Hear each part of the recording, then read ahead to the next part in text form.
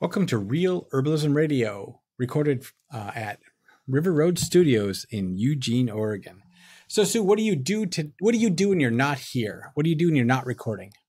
When I am not recording at Real Herbalism Radio, then I am doing Occupy Medical, which is a 501c3, and we have a clinic that is in Springfield that is an actual building. We have patients that come in through the medical suite, and then we have a hospitality suite. So it's holistic care. So we feed people, and we have in the hospitality suite, we have a charger for people's phones so they can stay in contact the unhoused because it's a free clinic. And we have we give away blankets and socks and little first aid kits and toothbrushes and tampons and all the things that you need in order to survive. And then we have some just dry goods to give away for people we have housed and unhoused people that come through. So when the money runs out at the end of the month, we sure have a lot of folks that come by that live in the neighborhood that, they come away with rice and canned goods and things like that so they can feed their families. And then we also have a Wednesday clinic, which takes place at an unhoused day shelter area, which we offer haircuts there. And then we have nurses and herbalists and oftentimes doctors there as well, which is lovely. And I do the clinic management for both of those. We have other scattered clinics throughout we have a history of doing emergency clinics. We had one for people that needed their passports changed because they had changed their gender. So you need to have all that paperwork filled out, and a doctor needed to sign all of that. And we've had bilingual clinics for pediatric when the ICE issue was a problem for kids. Families didn't feel safe. They felt like if they went into the emergency room or clinic, then they would not come out with their children. They would end up being incarcerated for being undocumented. So we try to fit the need as best we can, keep our finger on the pulse, literally and figuratively. And then I have the herbal consulting site myself. That is, you can reach me at sierralupeconsulting@gmail.com. And you can also just get a hold of me via the Practical Herbalist. So, and I have my own little page, Sue Sierra Lupe. There ain't that many people with that name out there, so it's me. So, yep. All right, Candace, what about you? Well, when I'm not here recording and doing things for the Practical Herbalist and the Herbal Society and Real Herbalism Radio, and I'm not working at Mud Paw Design House, which I'll let you talk about more since we're a good partnership on that. Are we? Well, I'd like to pretend we are. Okay. As long as you do what I tell you. It's a great partnership, right? Great partnership. It's a cute logo y'all have too. Thank you. Thank you. I got to see it for the first time. That was fun. Right now I'm excited because I do artwork as well. I do fiber arts, and one of my pieces is in a show for the first time. It's in the Boundaries show, which is right now exhibiting or is on exhibit, is showing in at the Benton County Historical Society. And I'm one of a group of, I think it's about 25 or so. And it was for that we had to do larger pieces. The minimum size was 30 inches by 30 inches. And so most shows are not, usually you can have most shows you can get in, there are smaller size pieces. So this one was rather large and it was a big one. And for me, this is huge just even to be working for a show specifically rather than just making what I feel, So this is my first time in a show. I'm excited about that. Oh, nice. So, do you think we can get pictures of that on at least our Facebook page, Instagram, things like that for people to enjoy? I have to make sure that it'll be okay, but I think it will be. Oh. I don't think it'll be a problem. I don't know. So, I've never been in a show. This is like the most professional I've ever been. We've taken pictures of that quilt, so that you could put in. Yeah, but I have to make sure that it's okay with the people that are running the show. Because they're like, when you go into shows, some of them have rules. Like this one, you can't have had your quilt that you're submitting exhibited anywhere within, I think it was like 100-mile radius or something like that. Oh, so it's more of a draw. Yeah. Oh, okay. Yeah. For like 6 months or something like that. So goodness. I don't know if I can publish any electronic versions of it. Thus far, I haven't because I just wanted to be safe. Right. But to be honest, I really don't know. So that's we'll find out. Right. It's a question there. And Stay then, tuned, listeners. Yeah. And then I also am now the co-chair for our Studio Art Quilt Associates local connection here in the Eugene Springfield area. So we are called Valley South, and I'm excited. I am co-chairing with Christiane Bond. She's an amazing artist who has done a lot of work in other areas and has now moved into fiber arts, and she's a sweetheart. I love her. So that's like one of my exciting sidelines, as it were. That's exciting. Well, congratulations on that too. Thanks. I'm excited about that. Y'all have to tell me if you see my piece. Yes. I'm so definitely. excited. Do they have a social media presence or a website or anything? I don't know. They will now that you're in I'm the going to tell them. You guys administration. have to do that. Yeah, look for that. The Studio Art Quilt Associates group that I'm in we do have a Facebook group that you can get into. If you look at sakwa.com, SAQA.com, right. That is the parent organization. And honestly, it is the organization. We're just a little itty bitty chapter out of many. It's an international group now. I mean, we have groups all over the world.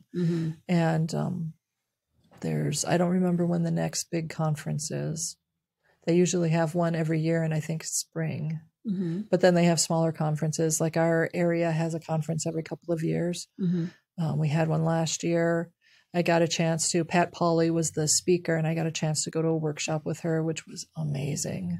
It's really cool when you get an opportunity to really talk with or spend time with artists who are really experienced in the field. And we have quite a few of those in our local connection, but then we also had that chance, like she came in, Pat Pauley came in, and so we had that opportunity. It was really, it's amazing. So, yeah. So for me, I do or work at or own Mud Pod Design House with Candace, and I have another business, is Ace High Heat Graphics. I currently work with my son.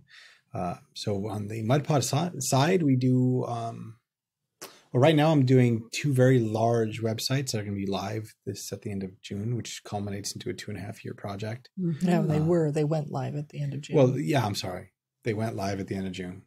And we're still working through the bugs and the hiccups because the site's so big, after 2.5 years of working on it, there's going to be stuff that you have to fix. Yeah. So we're going through all that, and our print offerings site. Right. We are launching. Either it's launched and we're still working out the kinks, or we are people are ordering right now. Yeah.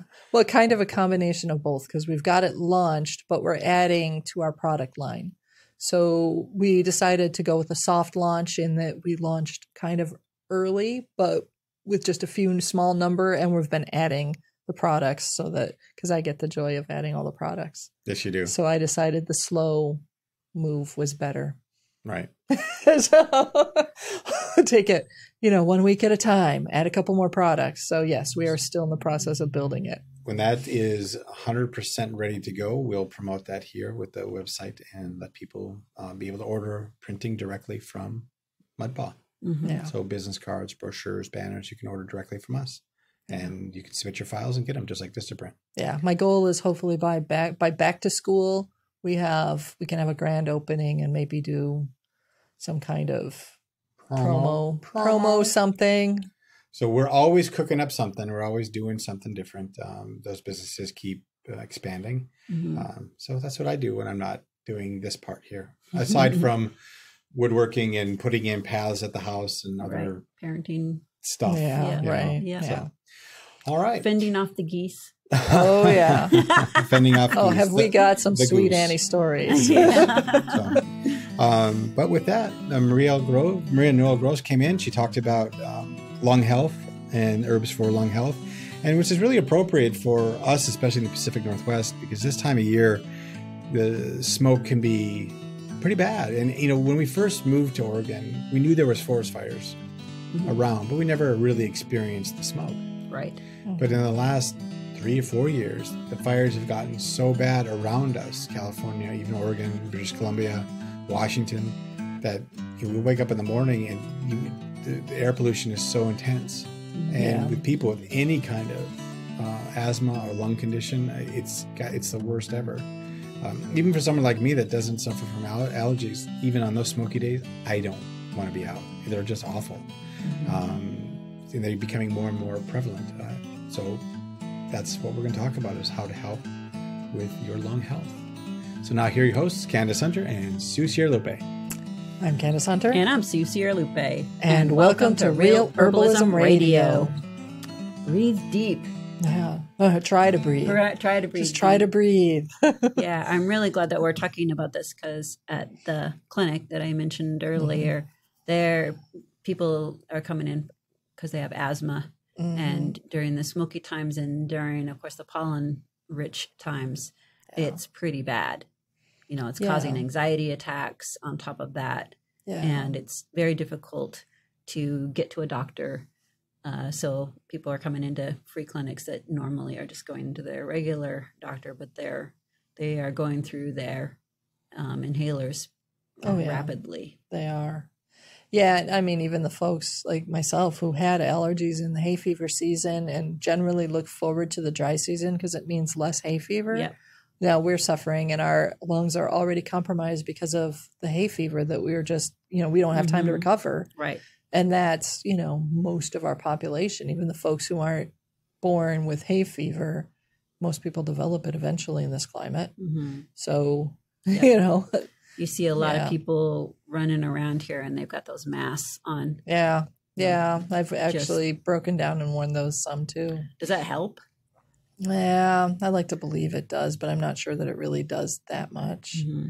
I think if I had asthma, I probably would assume that it doesn't do it, because even if it helps just a teeny bit, that would be better than nothing. Right. But yes, I mean, it'll keep out some of the particulate, but some of it's so small, it doesn't it just really gets matter. right through. Yeah. Yep. And I know that there are different masks that have better concentrations. If you go to those industrial shops or you go online, you can find ones that have much tighter fit for particulate matter. Yeah. And some have diaphragms in the center of them. So you inhale and it goes through the mask, but you exhale, it goes through the diaphragm.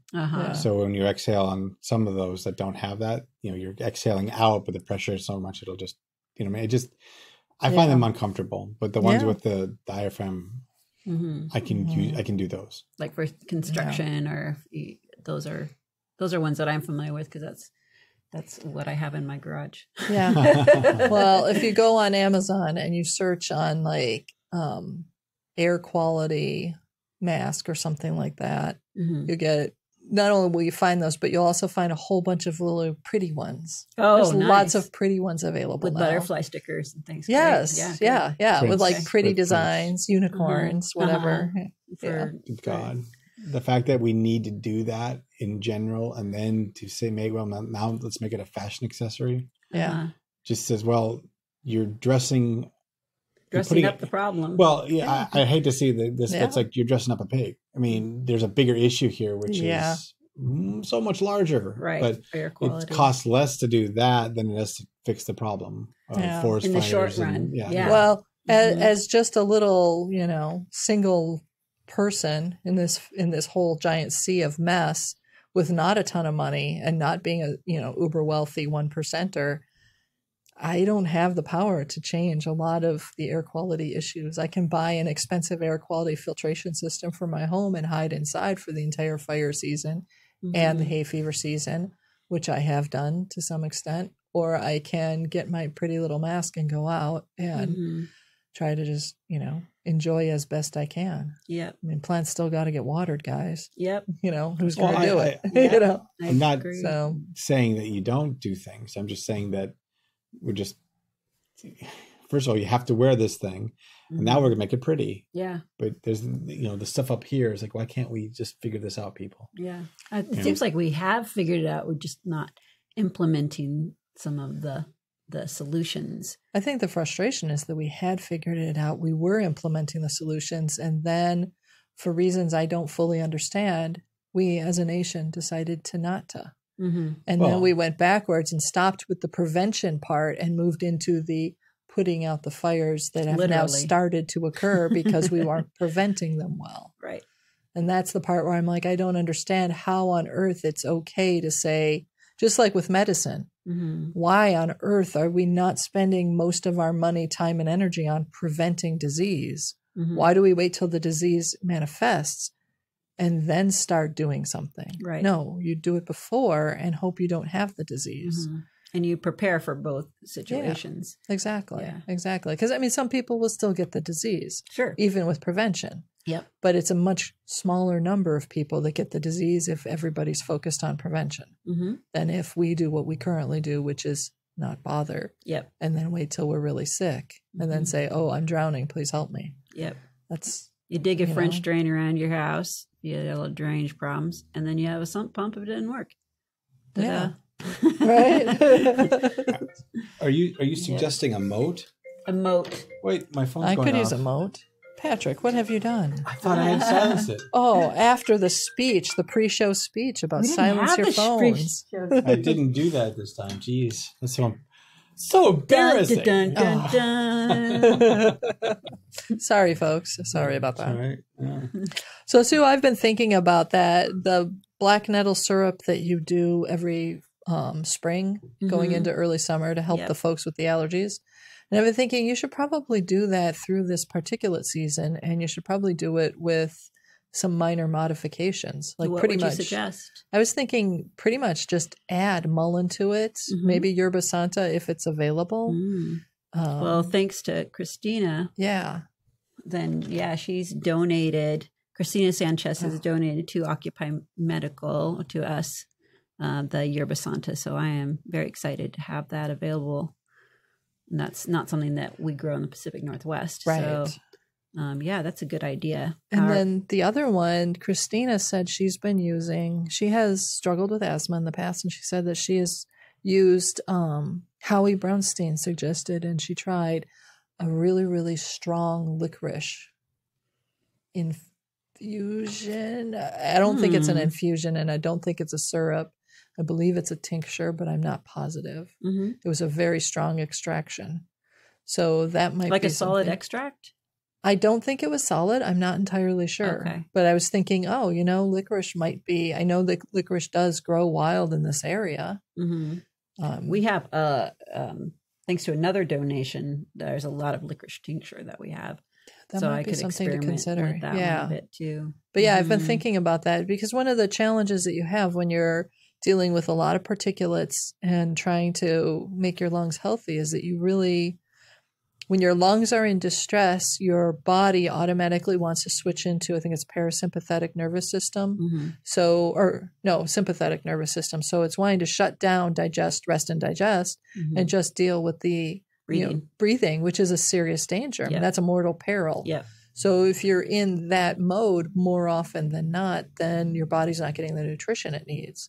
And your black nettle syrup has a lot of nutrition in it. Yep. And it's also got stuff in it like plantain that's moistening for the lungs. So that's really good. It has the antihistamine. And in it, exactly. And the molasses that's in there that's got the iron in it, which helps your blood circulate and therefore also helps with your blood being able to better absorb nutrition. Right. Yeah, that's the key. So I've been thinking about that. I was like, that syrup with just a couple, and then possibly if you wanted maybe some like milky oats or something similar to calm the nervous system.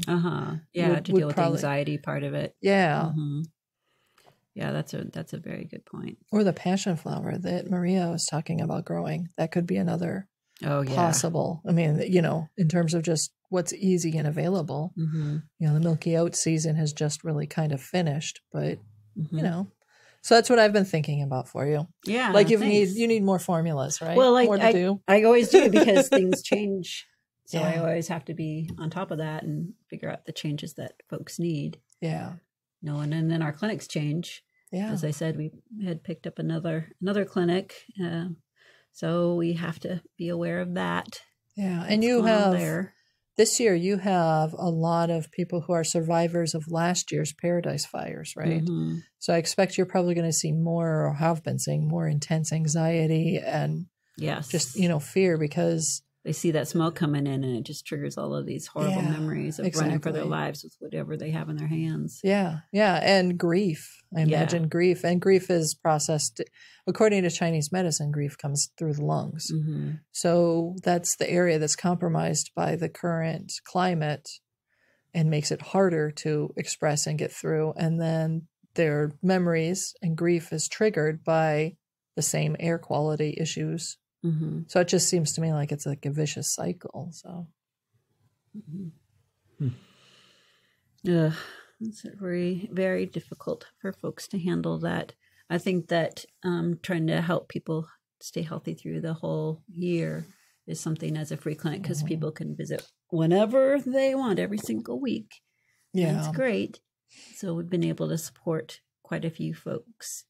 So they can, and one thing is for people that can go inside, then that's always a nice thing. Yeah. That's a huge life changer. We had a gentleman come in recently that I hadn't seen for a while, and I asked where he'd been, and he said, I got housed, which was a few months ago, and I'm still there, and I just, came back to get some vitamins. That's all. Yay. That's all he needed. His face looked different. Nice. The way he held himself was different. And many of the health conditions that were fairly serious that he was struggling with, they're being regulated. Nice. So getting people into that healthy spot so that, and he had been unhoused for, according to himself, to what he had said, almost 40 years. Yeah. So that was a huge transition for him. That is huge. I think the key is really being in a place where you feel stable and safe. Mm-hmm. Yep.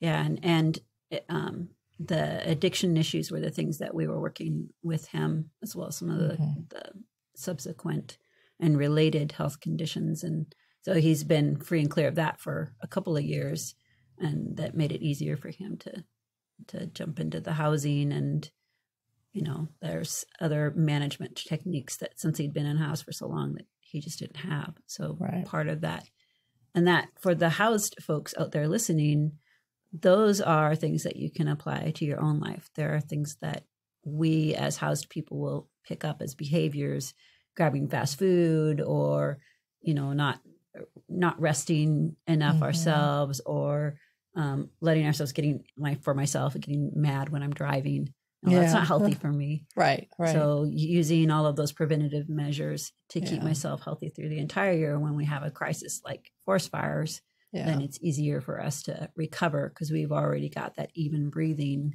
Yes. Yeah. So then you don't start staggering in your breath and getting fearful, and you can go through these crises as well. Yeah, truly. I mean, all of that, trying to keep yourself calm and build your tools so that when stuff happens, you've got a grouping of tools to work with instead of just one or two. Yep. To get yourself through it and hopefully maintain as much of your own energy and health as possible. Yeah. Another part of that is making sure that you have not disconnected yourself from people. Right. So that social, I found that when people isolate themselves, their anxiety gets worse. Yes. Which perpetuates the isolation. Yes, it does. Yeah.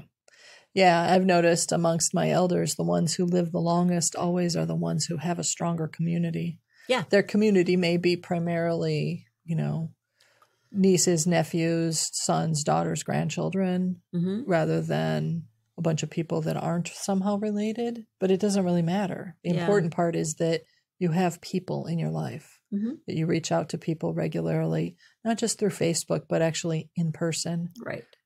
Over the phone maybe, but in person seems to be really one of the keys, as the elders who have had the best health in their older years are the ones who have had people in their lives daily. Right. So. Yeah. And having that physical, for people that are comfortable with that, having safe touch, shaking hands or hugs, all that. Even without touch, stuff. Just you're seeing each other daily, you're having good interactions with each other daily, that you're doing the small things that show that you care about the other person, and the other person is doing the small things that show that they care about you. Yep. You know, just something as simple as when you come in the door, the people that are around you say, "Hey, how are you? Right. It's nice to see Eye you." contact. Yeah, exactly. Mm-hmm. Acknowledge. And you do the same. Yep. So simple things. They like add that. up. Yeah, they do. Really add up. For lung health too, one other thing that I've been pretty excited about is a lot of these warming herbs. Yeah. Making sure people have really good circulation.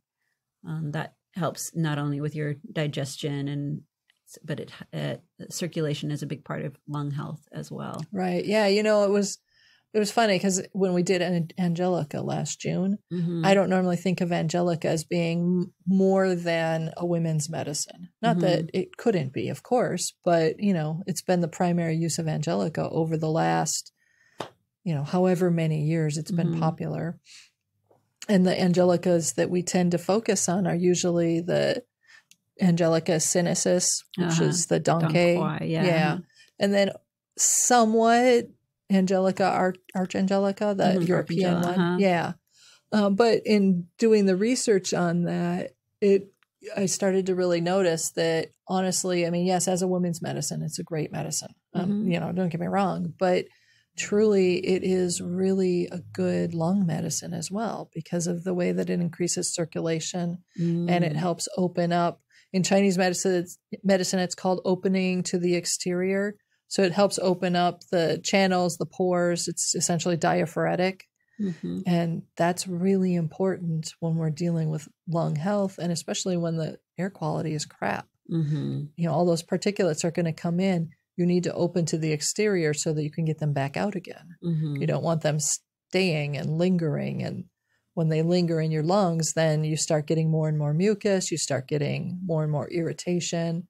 You know, it doesn't function. The system doesn't function well. So Angelica is surprising. It was one of the ones that surprised me this year as being potentially quite good for this season. Yeah, I like that too. Another warming one is elecampane. Yeah, that's a gorgeous one. Yeah, and it's good for upper and lower respiratory issues. I was shocked this year my chickens decided to eat the tops off my elecampane in the spring. Right? Well, so yeah, does Sue's it coming mouth up? just like dropped open. It has returned. I keep my elecampane in a pot that has a hole in the bottom of it. Okay. So that's a heck of a root. Yeah, it's a big, huge root, and I have really clay soil. So it's really anything that can get into our soil, it's really hard to get it back out. Right. And because elecampane is such a huge root, my thinking when I first did it was, well, it'll break through the bottom of this pot, but then all I'll do is just get one of those Japanese root knives that's really long, or in my case, sometimes the woodworking one that I borrow from my husband. Oh boy, that's like borrowing sewing scissors for lawn care. No wonder why it's dull. It's not dull. It's still sharp as heck. And I lift the pot as best I can, and then I get that knife in under there and just start sawing a little bit until the root gives, and then I can, pull it away. Okay. And then I dig up what I can. Usually there's not a ton of root, but for my family and our size, we don't need a lot. Right. And then the bulk of the plant stays in the pot, and I just move the pot to another spot. So this year the chickens decided that they were going to enjoy the spring greens of elecampane. It did come back, and it leafed out nicely in June, and it should be okay. Yeah, but good. I was shocked. I usually do it like move the pot every other year because I get enough off of just the one thing to last me for 2 years. I'll make a bunch of tincture and then I'll freeze a bunch of it. And you're fine. Yeah, and it's fine for about 2 years. And so this is my first year in the new spot. So I'll be curious. My chickens have never messed with our elecampane ever. That's one of the ones I have that's easy for them to access. Then go stomp all over that. It's near the lilac tree, and they're just like, yeah, they totally care. Yeah. And they also destroyed the comfrey. It doesn't. It's gone. I mean, it's gone. They ate the entire comfrey over the course of 2 years. It is completely gone, not coming back. Congratulations. Yeah. Yeah, except I didn't want it to go away and not come back. I was displeased with this behavior. Mariah is just sassy. Oh man, I love her, but she is, boy, she just that's her sassy. thing. She's your trigger, huh? She sure is. Okay, Yeah, she gets ideas, and everybody follows her. right. She's definitely the head hen. Did you save your comfort into tincture? No, because You they have destroyed nothing? it. I have nothing. I'm not kidding. I have I'll share nothing. with you. I'll share with you. Okay. I'm fine.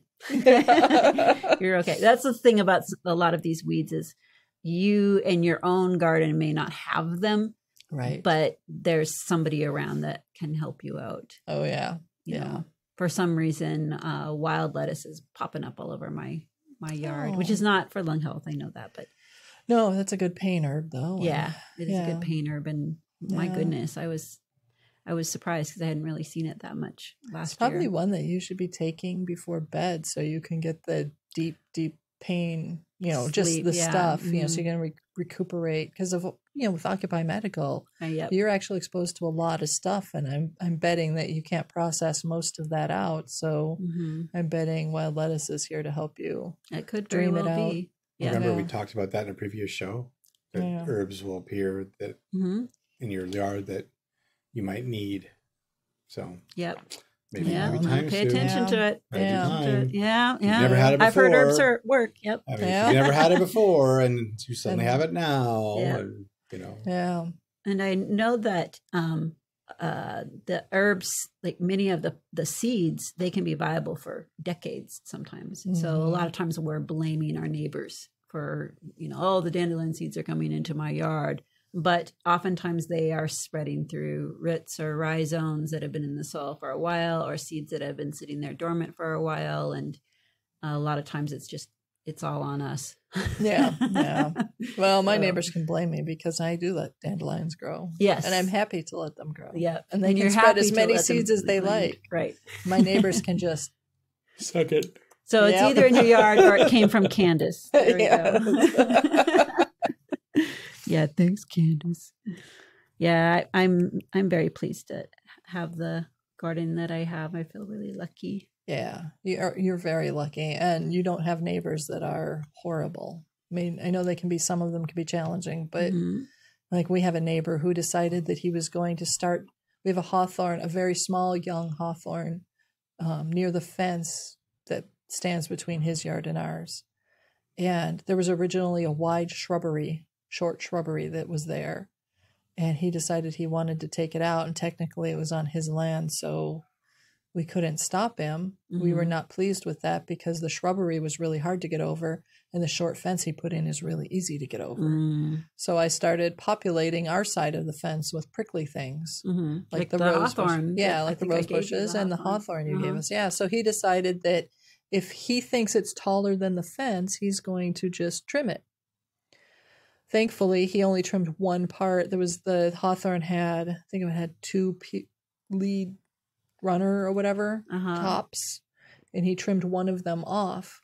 And the irony of it is that he has lung cancer, and he trimmed this off and threw it away. And I'm like, just threw it in the back of my yard. Uh-huh. And I'm Charming. looking at him going, dude, you have lung cancer. Of all the people who needs hawthorn that I know, you're probably one of the most prime people for needing hawthorn. Mm. And here you are trying to kill it.